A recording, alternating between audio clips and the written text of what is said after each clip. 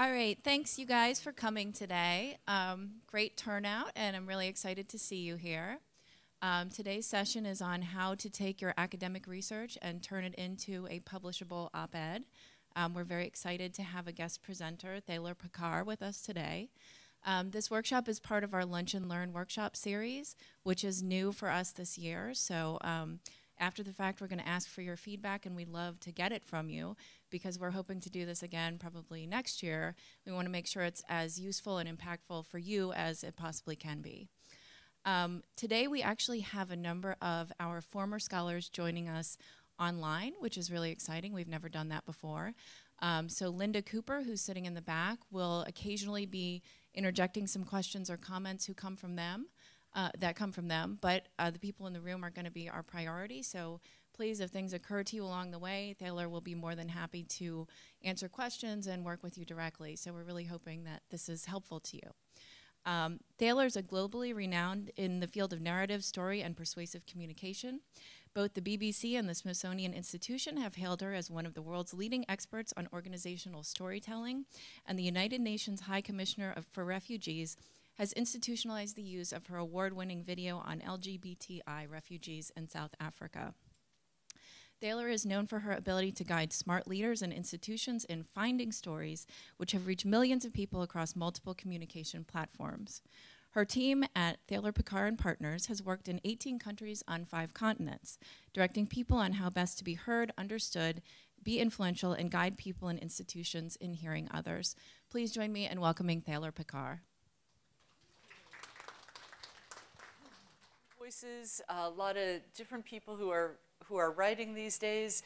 The 4th most read op-ed in the New York Times last year was by an assistant professor in the social sciences, a sociologist, and that was the 4th most. The top 3 were from movie stars. So that makes things a little different. I have, and you can look at these later, a couple of New York Times Sunday op-eds sections and a couple of Wall Street Journal sections that really show you the incredible diversity of who is writing and what op-ed pieces look like these days. This is a really short program. I mean, obviously, as you know, your work, you've spent an entire career working on developing your expertise. We're going to spend a very short time today, but I promise you, you will walk out with an idea, if not a full outline of an op-ed that you're going to write. I have my expertise, which is in communication and persuasion, and I'm going to offer up an outline for you to use that'll be highly practical.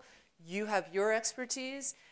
You may be able to answer questions for each other that I'm not even able to answer, and I want to make that clear that even though I'm standing up here and I have this mic on me, this is, all voices are to be heard today, and I want people to jump in. One of the great things in terms of starting today and having this outline is that it's really helpful to start putting your ideas down and organizing them in a way that you would bring them out into the press, because you never know when a news hook will come along.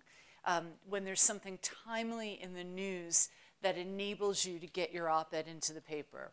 So it's good to have something drafted that you can then go in and tweak to hook on to whatever is the current news. If you're writing about infrastructure issues, and we just had this horrific bridge collapse, if you're writing about New Jersey economic issues, and you've got a new governor and a new a State of the Union address that he did the other day, or State of the State address, there's a way to hook it on. There was a editorial, an op-ed that was recently published from a professor of mathematics at the University of Winnipeg, and this was published in the Canadian paper, and it starts out, Ontario's Education Quality and Accountability Office's 2015-2016 results from mathematics assessments should give parents of the province reason to worry. There is some positive news in that reading and writing scores increased over 5 years, but mathematics scores plummeted. The percentage of grade 3 students who met the provincial math standard fell to 63, blah, blah, blah, blah, blah. But that headline was Ontario's math system is broken, so why isn't government fixing it? Something that was poised and ready to write and was reactive to a report that came out in the news. So it's just more fodder for why you should start writing something out. So the first thing I want to have you do here is I want to make a case for story and for some anecdote and some story sharing. And I'm going to ask you to start out, we're also going to use this exercise to demonstrate a few things. And for those of you on the who are listening in, play along with this in your head. I'm going to have people in the room here turn to each other, preferably turn to somebody on the side of you that you don't know all that well. And I'm going to ask you to share a very short story, no more than 3 minutes, about, and even if it's 2 minutes, that's great, about something that you're wearing or something that you're carrying. So it could be a piece of clothing, it could be your eyeglasses, it could be socks, it could be jewelry, something that you've got on. And I want you to tell a story about that. And I can start out, I'll give you an example. I'll tell you a story 2 years, it'll be 2 years at the last Friday in April. I was in San Francisco, it was a beautiful sunny day, and I went out and I got my first tattoo. And you can't see it because the big lesson to be learned is when you're middle-aged and you get a tattoo, it should be really big because everyone you know wears reading glasses and no one will know what the heck a small tattoo is. But it is a Shure 55 microphone. And the reason I got this is because it's about my work, which is helping people to hear and be heard. It's in homage to my husband, who is a very accomplished blues harmonica player and plays through this very microphone, and he's a sound man. Our best friends gave us exactly this antique microphone, and every New Year's Eve we massacre karaoke through it. So it was one little image that to me showed off the many different sides of me and the many people that I am. So I'd like you to, right now, just play with me in this exercise and turn to somebody that you're sitting next to and share a story about something you're wearing, something you're carrying. You won't have that opportunity when you're writing, but it's this trust that I wanted you to see.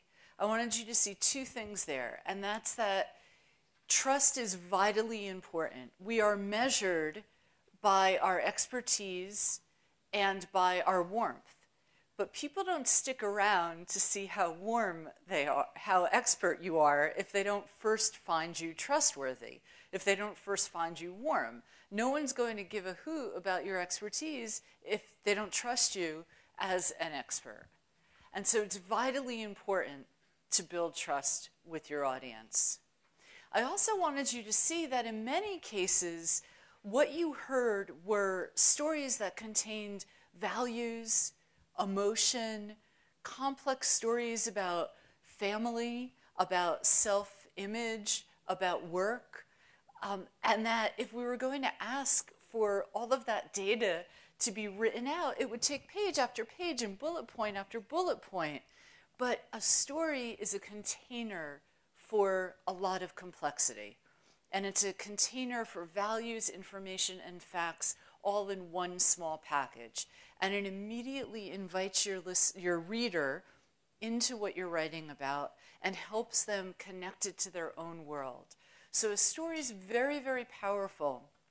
It also helps simplify all those values, facts, emotions, feelings, those statistics, and puts it into a small, easily digestible, and not dumbed down package. And if there's one thing that we know, it's that people don't mind complexity. Life is really complex and life is really chaotic, and people like having that acknowledged to them.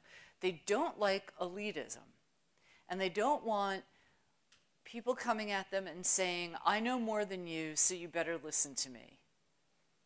The better thing to approach people with is saying, we've had this kind of experience, or I've had this experience, maybe you've had something like it too, and here's where this expertise and this opinion fits in to this, let's talk about it, let's go on this journey of discovery together. I want to read the opening of an op-ed that was in the Boston Globe a couple of years ago, and it was written by an associate professor of math at Cornell. In honor of being here today, I just tried to find as many opinion pieces written by mathematicians as I could. Social scientists weren't as hard, but the mathematicians, and there was a lot of them, which is really nice. So this is the opening of her op-ed. If my seatmate on an airplane asks me what I do for a living, I tell the truth. I'm a mathematician. This generally triggers one of two responses. Either I'm told I must be brilliant, or I hear about the person's inability to balance a checkbook. The truth is, I'm not brilliant, just persistent, and I hate balancing my checkbook. Both responses, however, point to a fundamental misunderstanding about what mathematics is supposed to do and its current and unfortunate trajectory in American education. Little anecdote, I trust her. I wouldn't necessarily read an op-ed about mathematics, but I'm really terrible at balancing my checkbook, and now I've been invited in to read about very specific issues about mathematics education. So facts alone have no meaning, right? Facts alone, it's the why that you have to get to, and stories support that why. And that's evidence-based. So for those of you who are pushing back and saying, hey, we're scientists and we're all about evidence, right? Story is evidence too. It's your evidence, and it's completely valid. And if you are, what you are doing in an op-ed is you're selling change. And that might sound kind of mercenary, but you are. You're selling a change in a situation. You're asking for someone to change their behavior. You're asking at the very least for somebody to pay attention to something they might not have paid attention to think about something in a new way, if not actually take action. Some of your op-eds might be asking people to vote a certain way or spend money or take a certain behavioral change. And so inviting people to take that action and enabling them to see themselves and their possibilities and the role that they can play in that solution is vitally important. There's too much data coming at people, right? Newspaper readership is somewhat down. It's up when we talk about clicking through articles online. And if you're writing an op-ed, you're going to want it to go viral in the sense that you want people to push it out there through social media channels.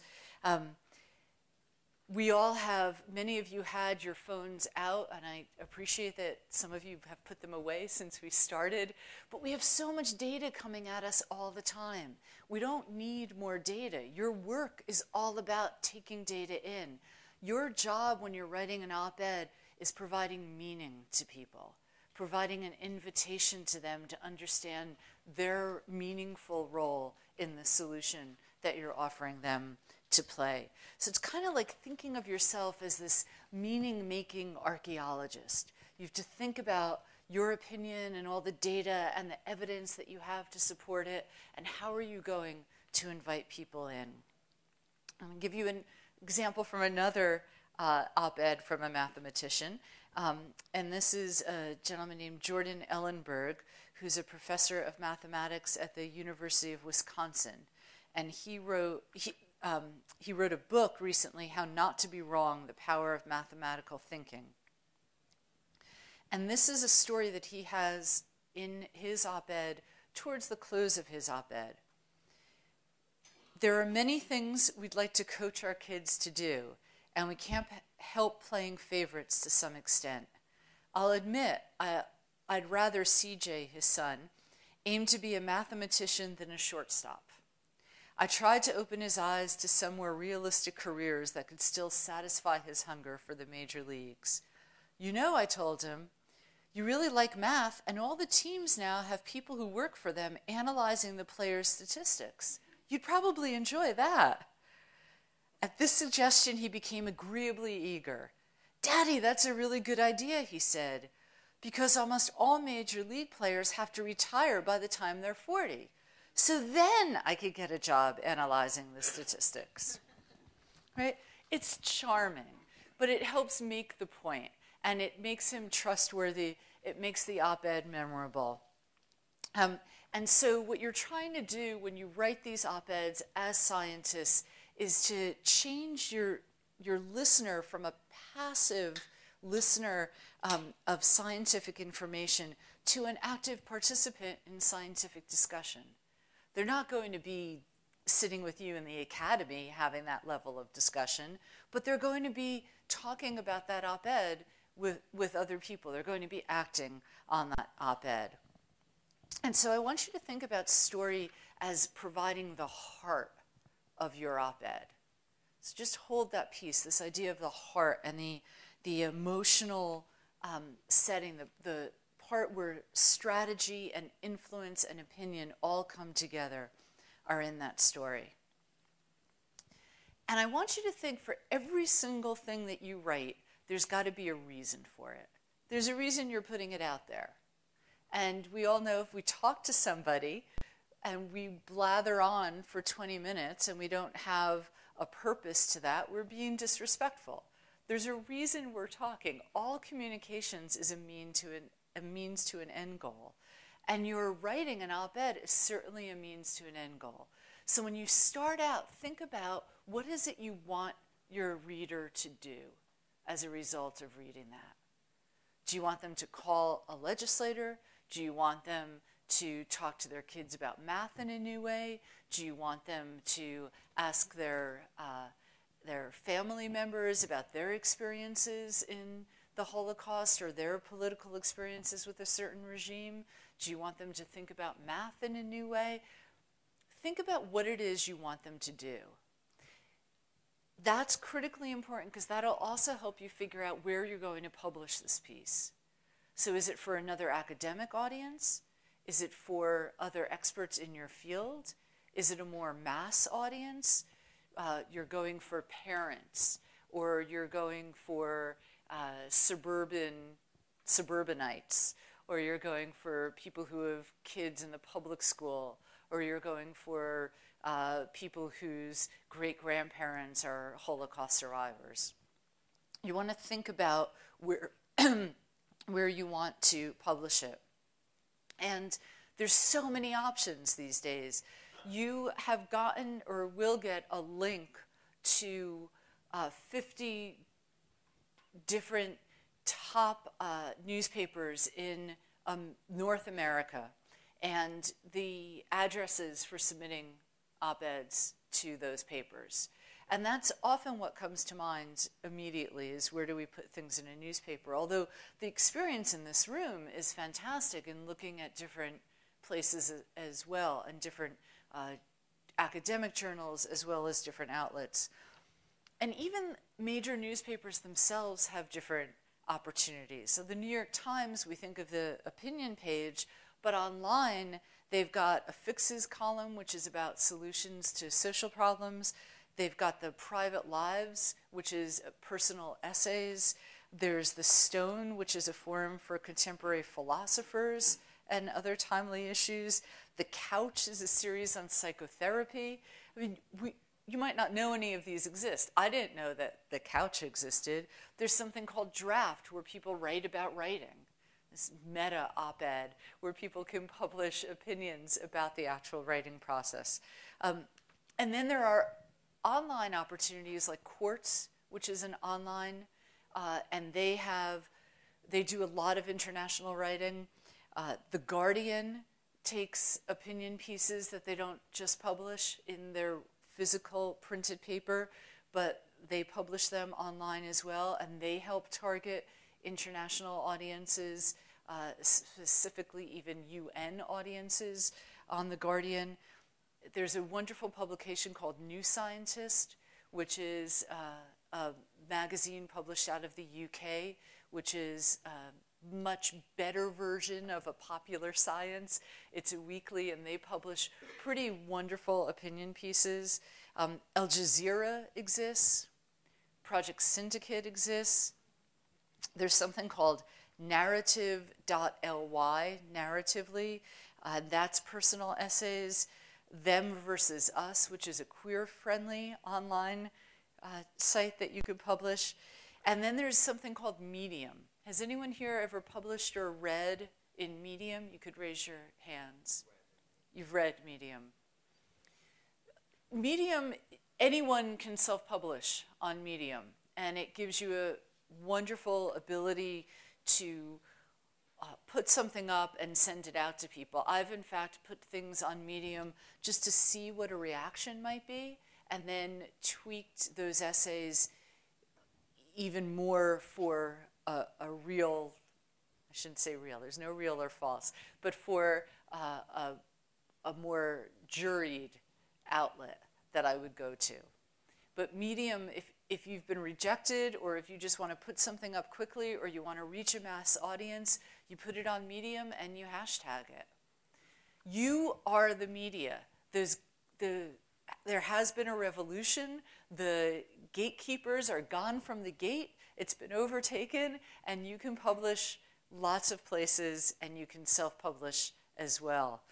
But think about what you read, and think about who you want, and don't just think about the New York Times or the Wall Street Journal or the leading journal in your academic field. Think about who really needs to take the action you want them to take and where that can happen. So that's what I want you to think of as the hand part. What are you leaving in someone's hand at the end of your op-ed? What are you asking them to do? And there has to be something that they have, either a new piece of information or ideally an ask that they can go and do something. It's actually something tangible that you're going to leave with them. And for those of you who are thinking, whoa, you're talking about stories and you're talking about emotion, there's still a head part to this op-ed. And the rationality makes sense, and emotions alone and stories alone aren't enough to propel action. We need data points. But you have to give those data points after you've established that trust and after you set the context for what you're writing about. Don was asking about length and how long a piece should be and how you balance story versus content. And also, if I can correct an understanding, that claiming that op-eds are not about action but about understanding, and using an example of one about Afghanistan and saying we're going to be in Afghanistan a lot longer and get used to it. So I would say there is an action there, which is get used to it in a crude way. At the very least, the action is you're asking people to think about something. And that's the very least that you're doing, is think about something in a new way, consider something in a new way, be critical about the information that you hear about Afghanistan coming in, because I want you to look at it through this lens as opposed to the current lens. So that's the very, very least. And that's a very helpful thing. When you think about that, it helps you figure out what it is you want to say. I want you to imagine, let's say I run into Kelly in the hallway, and Kelly says, "Hey, did you see Tim had an op-ed published in the New York Times today? Isn't that great?" And I say, "Wow, good for Tim. What's it about?" Whatever Kelly answers, that's the only thing you get to talk about. So you might think that your op-ed is about all of these different data points and all of this expertise that you're putting out into the world. You don't get that opportunity in 700 words or even in 1,000 words. You get to say one thing. And I find it really useful to do this, what would somebody be saying about me to someone else test. You know, you could really make yourself suffer and say, "Oh, what's my sibling going to tell my mother this op-ed was about," right? And then you're really forcing yourself to do some hard thinking about how it's going to be summarized. Or how would my kids, how would my teenager summarize this to his friends? But that's all you get. Try that test before you figure out what it is that you're actually going to write about.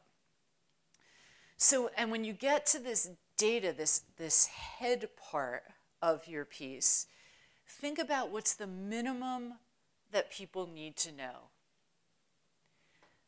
The biggest problem I see in my work is the experts that I work with think that if I just do a data dump on you, if I tell you everything I know about this topic, you're obviously going to feel the way that I feel about it. But nobody has the time to hear everything that you know, and everything that you know fits into your worldview and your world experiences. Nobody can comprehend things in exactly the same way. Minimum viable. In product development, people talk about the minimum viable options. And you need to think about the minimum viable data that somebody needs. You could think about 3 points, and then I would ask you to even get it down to 1. What's the one thing that people need to know, the one piece of data or statistical information? And here's another math op-ed. This is by G.V. Ramanathan, and this was published in the Washington Post. This was, how much math do we really need? We need to ask 2 questions. First, how effective are these educational creams and gels? With generous government grants over the past 25 years, countless courses and conferences have been invented and books written on how to teach teachers to teach. But there is the evidence that is there evidence that these efforts have helped students? A 2008 review by the Education Department found that the nation is at greater risk now than it was in 1983, and the National Assessment of Educational Progress math scores for 17-year-olds have remained stagnant since the 1980s. Second question is more fundamental. How much math do you really need in your everyday life? Ask yourself that. And then he goes in with statements and opinion. There's one fact, one piece in this entire op-ed, and that's the study. And it's a wonderful, wonderful op-ed, and I could send this to you after if you want to take a look at it. But it's just one statistic that he found that was able to help prove and be enough of a core for the entire piece. So you do need to put in quantitative data, but you also need these qualitative pieces. You need the story, you need the anecdote, you need the how does this fit into our lives, you need to provide the meaning piece of it. And for those of you who think, oh no, it's quantitative only, it's not one or the other, right? You would never, an artist doesn't use just one spectrum necessarily. There's black and white, right? You're using a full array of colors here, and you're not presenting on one end or the other. You're melding the two together, and both are very equally important to your writing and to your persuasive argument. And reasoning is incredibly important, but it's the emotion that leads to the action. And so you need to put both in any piece that you're writing. And so I want you to put this all together. If you've noticed, and you've gotten the handout already, I'm talking about using a 3-step process called heart, head, and hand.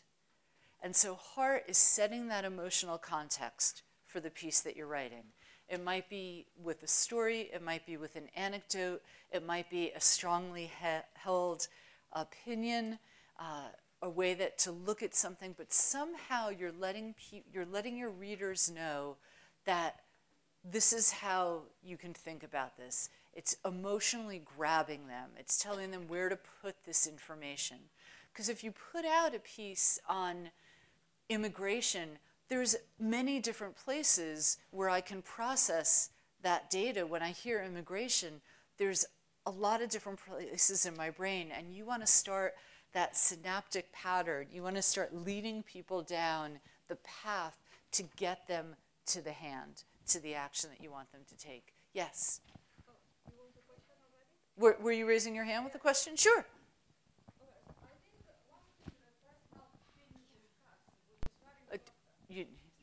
One thing that has not been discussed that is very important is why you want to place an op-ed.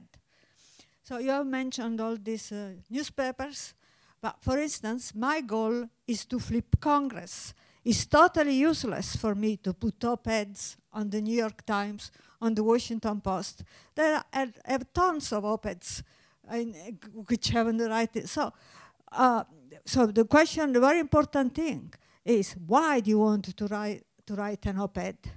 And once you know why you want to write an op-ed, where would it be the best place to put it if you wanted to flip people opinion? Okay, so I'm just saying that many things depends on what your goal is. Yes. Including where you want to put it. Yes. Putting one in Missouri is more in a local newspaper in Missouri might be more valuable than putting it in the Washington Post or in the New York Times. Absolutely. Absolutely. And I'm glad you brought up your local paper, which if you're a trusted person in your local paper in the Rocky, what's the Rocky Hill? The Rocky Hill Record, or, you know, use your voice there if you know that you can move people to take the action that you want. So that's the hand piece. The what is it that you want them to do? That's the hand. Why are you writing this? What is the motivation for your writing piece? And then the heart piece and then the head piece is the data points that you're putting in as well.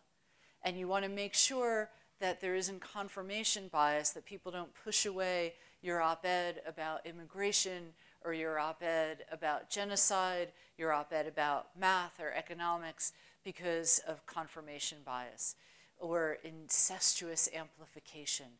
That's what the military used to talk about, confirmation bias. They use the term incestuous amplification, which I love. But if your op-ed is solely on facts and statistics, people are going to take one of two actions. They're going to agree or they're going to disagree. And I think you can all be more nuanced than going for agreement or disagreement. You want to go for movement. You want to go for looking at something a new way, putting a new lens on something, or actually taking an action where you're going to vote a certain way or not. You also, I think ahead of time, but you'll get afterwards, this op-ed that I talked about, why the rich are different than you and I, which was the fourth biggest op-ed, fourth most read op-ed in the New York Times last year. Take a look at that. It's incredibly long. It's about 1,600 words, 1,700 words. And so it's too long for us to look at now. But take a look at that and notice the structure of it after you leave this class. Yeah. Oh, sorry, let's wait for the mic. Sorry for the delay. Yeah, so you were saying before that, you know, you need a kind of story, you need a heart and so on. So my question would be is that we live in an age now of social media. I think it's fair to say maybe since social media, people are far more cynical about op-eds, and you know they'll see who the person is and what their tags, and so I'm just wondering, is I've definitely read op-eds where someone starts with a nice kind of, you know, heart-wrenching or whatever, and actually that kind of works against the op-ed because it says, oh please, this person, look who they're writing for. You're particularly on a kind of a fairly controversial, maybe a political science related question or a history question, and actually it can kind of work against them because people actually become maybe more cynical because they think, well, this person's trying to, you know, pull my heartstrings and I kind of don't need that, and da-da-da. So I'm just wondering how that kind of advice fits in, you know, bearing in mind that people are maybe more cynical, more skeptical than maybe they would have been, you know, because people are less deferential and people are less kind of willing to say, well, this person's a professor or this person works at the Atlantic Council, whatever it is, you know, for a lot of people, that's kind of would be like a trigger and they'd just be like, well, yes, I'm just... And I know that there's personalizing things can become very political within the academy and could really work against you. And certainly for the women in the room, if you write a highly personalized story, that can work against you. You have to find your voice and you have to understand. And I also want you to know that when I talk about story and I talk about emotion, I don't necessarily mean like, you know, emotional crying and sobbing and pulling at heartstrings was your term, but making it clear that you're pissed or you're happy or you're outraged, and you're inviting someone else, being clear, taking an emotional stand.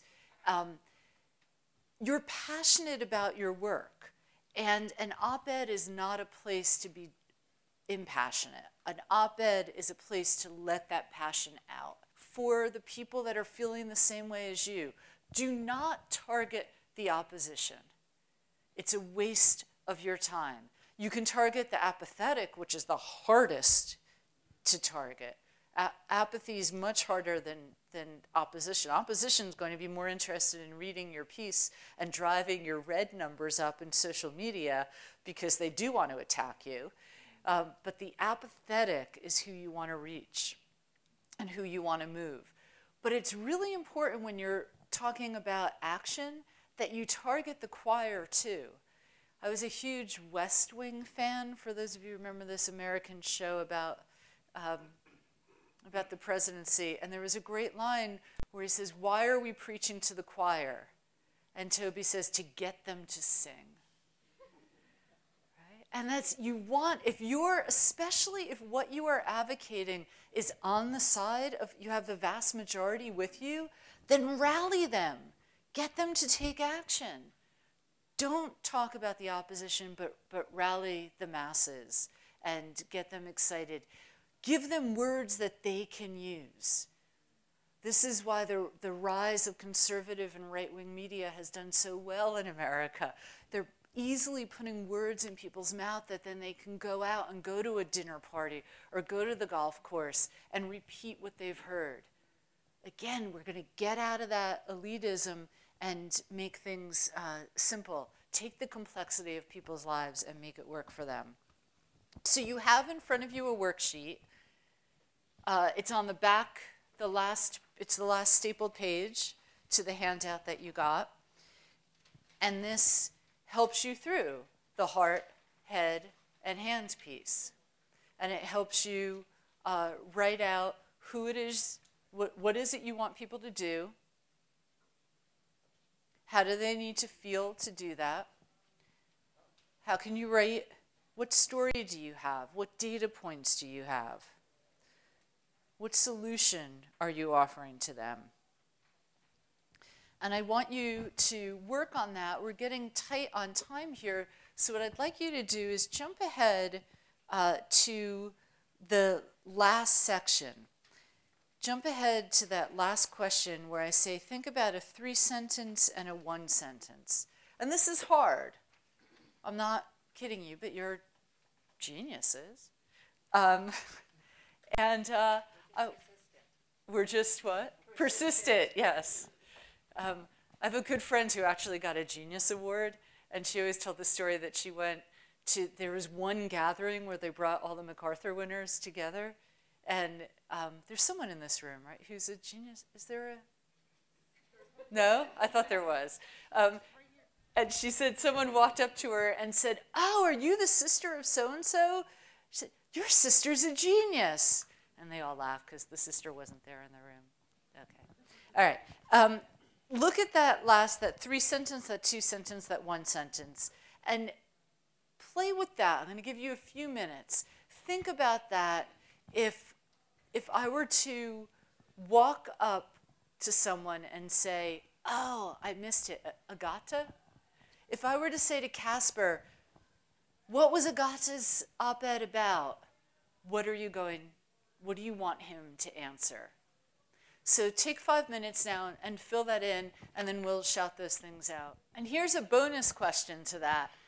If it can answer, "Wow," or to Donald's point, if that sentence can make me go, I never thought about it that way, or if it can make me go, "Wow, how cool, what a cool idea, what a cool ask."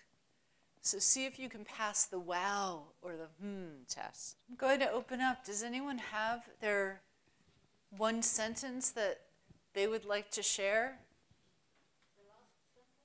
The summary. Does anyone have a summary? Yes, Eitan. Yeah. Okay. The absence of street dogs in U.S. Sorry, I'm just going to ask you to use the mic. I just forgot. The absence of street dogs in U.S. settlements is an outcome of systematic, non-stop, and massive massacre. Systematic, nonstop, And massive massacre. and massive Massacre. Massacre. massacre. I'm sorry. And massacre. I'm very Massacre. sorry. Okay. Wow. That's a wow.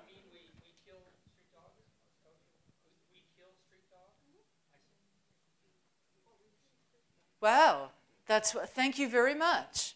That's incredible. And as someone who does a lot of traveling in developing nations where there are a lot of street dogs, I'm immediately thinking of it. I want to invite the people who are listening in as well, if they want to share and type into the chat box their summaries of their op-eds, if they want to share them with us as well. Anyone else here? Yeah, Rory. Do you want me to take it and run around? It's how I get my cardio. Okay, it's not a very interesting op-ed, but it's what I can. So my op-ed is I think Western governments need to stop supporting governments that deny the Holocaust just because it's politically expedient to do so. Great. Great. Wow. Someone else? A summary of what they're going to... Yeah. These are 3 long sentences. Great. So the argument goes like this. Many Spaniards are unsatisfied because electoral results are not proportional as mandated by the Constitution. This creates problems for the Spanish democracy. Electoral results in Spain are, in fact, much less proportional than in other countries like Germany, in which the Constitution does not include the word proportional in its description of the electoral system. Party leaders interested in increasing the proportionality of electoral results in Spain should consider resorting to the Constitutional Court if the parties that actually benefit from the disproportionality of the electoral system do not agree in changing the electoral legislation. Do you have any idea where you might want to publish that? I have actually published it. You have published it. Okay. Well, and to those listening in, this is Alvaro speaking. I'm telling those who are listening in that it's Alvaro I already speaking. published it. I was just recalling and summarizing the argument. But I published it in Spanish. And what was the response like? I don't know. I'm considering to send it directly to party leaders. In Spain, they are discussing to mayor, but not the 2 larger parties. They are discussing about changing the electoral system, and I'm thinking of sending the article to them. But what I argue is that in Germany, the Constitutional Court changed the electoral law, and they could try to move the Spanish constitutional law to do the same, because there are arguments in the constitutional text to do so. Great. And you touch on a point, which is after you have your piece published, there's a whole what you can then do with it, how you can send it to party leaders and how you can use it, when you all get a piece published, I'm happy to help you think that through, as I'm sure your PR department here is as well. Anyone else wanted to share that? Yeah. Marta. I have a very short title, and it's How Abusive Police Are Comparable to Pedophilic Priests. I think by the response in the room, you need to write that piece. How abusive police are comparable to pedophilic priests. I think you've got a readership here. Anyone else want to share a summary? Tim. China's overseas acquisition of oil and gas resources is globally a threat to national sovereignty. Great, and that's U.S. sovereignty? Or globally a threat to... Fantastic. Fantastic. Write that. Yeah. So, as I said, I'm very interested in flipping Congress, So if I have to sum, and I give in this op-ed, I give reasons why it's important. And so summarize the op-ed in 3 sentences. This country, its institution, and the average American are in a huge crisis. And we need to act before it is too late. You have the power to do so. Vote. Okay. Are there anyone online, Linda? Any questions online? Any questions here in the room or more ideas that you want to share? Yeah. Sorry. Most new drugs approved by the FDA have few or no advantages for patients and bear significant risks of serious harm. Wow.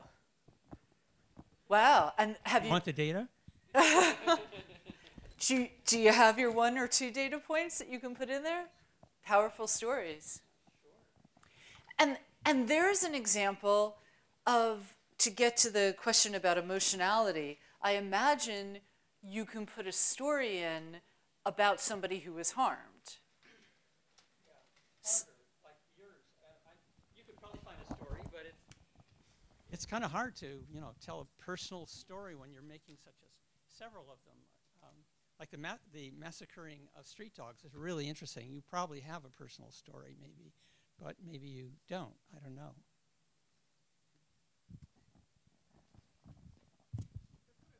Question about I mean, you're working with Handhart, maybe I should first, I don't know, listen to what you've said. But I'm trying to figure out what's the difference between argument, data, the 1 sentence thing. Is that an argument and what kinds of different sorts of text are there? For instance, you talk about stories, and I think about anecdotes as a social scientist, comfortable area. But I think you want something different. I mean, with an anecdote, I often open a chapter, and I hope people will read on. But I think you're looking for a different type of text or a different kind of connection. So I'm trying to figure out what is the different. I mean, I think we all have our fallback options or where we feel comfortable. So when you say data facts or something, I think, okay, I've got 3 historical examples. I mean, that sort of sounds like data to me. It is. But I wonder if, how my scientific inclinations with text, what I need to do to turn it into this op-ed thing. So, especially, for instance, with what you call a story, I'm thinking like as a historian, I have lots of stories, but I'm not sure if we mean the same thing by story. If any anecdotes, that's kind of interesting, does, or... Thank you. When I say story, I mean seeing something happen to someone or something. But I wanted you to play with story here to see that you have a non-complex, you have mind, you have a rhetorical power that can take the complex and make it simple. That I wanted you to play with story here to understand the emotionality of it. Anecdote is fine. It sounds like you're doing a fantastic job writing these chapters when you think about the start of every chapter has an emotional invitation, and then you invite somebody in and you present the data. I would say that you probably could even look at a chapter that you have now and probably edit it down and have a great op-ed. So we're not in disagreement. I think we're very much in agreement. I just want you to understand that idea of laying out the emotional doormat in some ways, that's inviting somebody to step across the threshold and find their place inside the op-ed that you're writing, to find out how it can serve them. And to that point, I encourage you, I mean, the pieces that I heard now, these short summaries, these are fantastic. And this isn't, it's a different kind of writing than what you're doing in some ways, but you're talking about this. And if you, my goal was to give you a outline that'll help you take that passion that you're often talking about and feel comfortable putting it into a written piece and sharing it with the world. You have my contact information on these, on the handouts. Ask me anything. If you're driving home today and you've something still lingering in your mind, please reach out to me. It's the only way I get better at what I do, is to keep getting questions from people and knowing what sticks and what doesn't stick. If you publish something, please let me know. It would give me tremendous joy. More importantly, if you write something and you want help in editing it, I'm here to help you do that. And that's part of the agreement that and the contract that we've signed here. I am available to you to help you edit an op-ed and to get it ready for publication. So you have my contact information, and I really want to hear from you, and I really look forward to going, wow, and thinking differently. And I thank you, especially those of you who have never done this before and didn't really know what this was about. Thanks so much for coming, and thanks to the folks that are online.